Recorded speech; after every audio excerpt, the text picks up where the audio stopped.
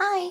So today I'm going to be showing you a really easy way in order to paint in really fine details on your resin pieces, such as this one here.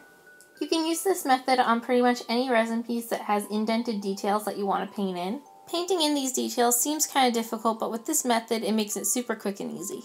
The piece I'm painting in this video is made from a mold I got from Cap Creations.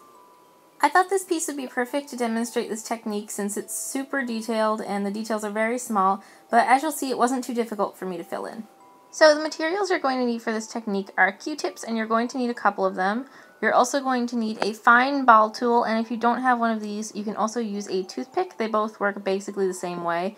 You're also going to need, of course, the paint that you want to fill in your piece with, and to finish it off, you're going to want a glaze that's safe for resin just to seal in the paint. You're also going to want a small amount of water, and I'll show you how to use this later on.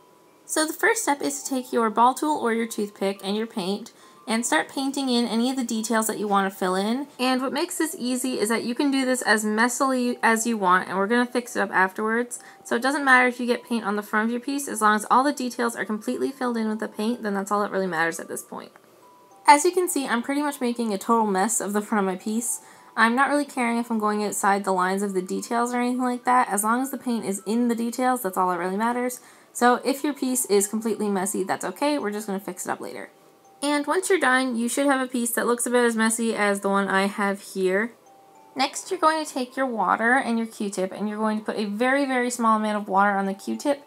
After you dip it like I do here, you should wipe it off on a paper towel as well, because you only want a very small amount of water on there.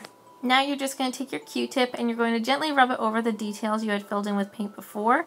As you can see, this only leaves the details filled in with the paint and wipes away any of the excess that overspilled before. Make sure you do this very gently, because otherwise you risk wiping away any of the paint you had actually gotten in the details. However, if you do accidentally wipe away some of the paint that's in the details, you can just go back with your paint and do some touch-ups later on. So this is what my piece looked like after the first cleanup. As you can see, I did accidentally wipe away some of the paint that was in the details, so I'm just going back with my paint and filling in anything that was left bare.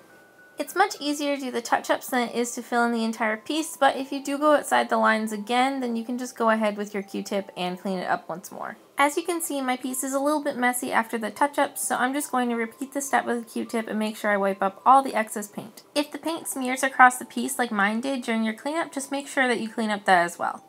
Just keep repeating the touch-ups and the cleanups until you're happy with how your piece looks. Once your paint is completely dry, you can take your glaze and you're just going to add an even coat over any of the parts that you have painted. I recommend doing at least 2 coats of glaze to ensure that the paint doesn't chip and to increase the durability of your piece. And once the glaze is dry, you're all done. I hope you enjoyed the tutorial, and I hope that this method makes painting resin pieces a little bit easier. You can leave any questions you have in the comments below, and thank you so much for watching the tutorial. Bye!